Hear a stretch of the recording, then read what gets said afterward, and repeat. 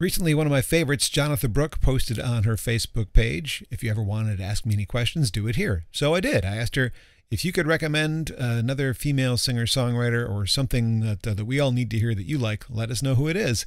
And she did. I'm not 100% sure how to say the name. I'm going to give it my best go. Laila Bayali. I think that's it.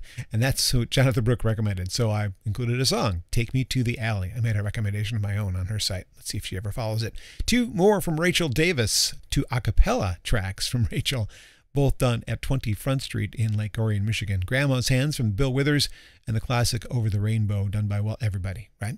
Two songs called Honey Bee, the one from the last year album from The Head and the Heart called Honey Bee. That piano version is new to me. I didn't know that existed. And then a song from Steve Everett, also called Honey Bee. Both very sweet songs. And maybe you have somebody special in mind when you hear those. Who knows? The Only Way also came from Steve Everett, and it was part of that set.